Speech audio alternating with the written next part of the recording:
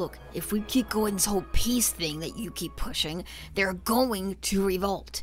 We've got filthy demons practically at our doorstep, and you're just gonna let them hang out? We are not going to harm these citizens of hell, Adam. It is completely uncalled for.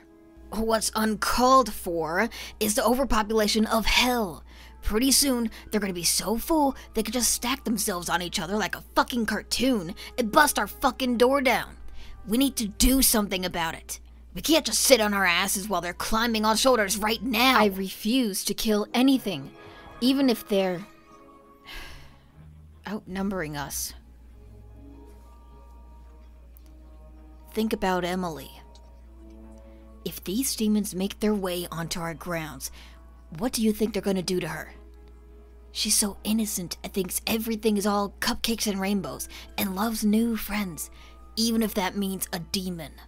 She welcomes every new soul into heaven. She's the first face they see, besides Peter. Those pieces of shit will tear her apart. Are you just gonna let that happen? Are you gonna let that be a risk you just have to take? Or are you gonna fucking do something to prevent that and keep her safe? We'll need an army. And no one can know about this. Especially Emily. Just you, me, and the army. Understood? Let me lead the army, and you've got yourself a deal.